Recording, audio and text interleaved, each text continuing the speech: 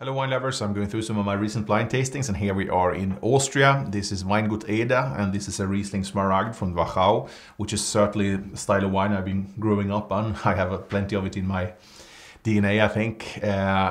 This is still a bright and youthful 2017 and I love this nose. It's so pure, it's so stony or mineral, and we have all this ripe stone fruit with some tropical hints like mango, peach. We have the spicy ginger and lemongrass.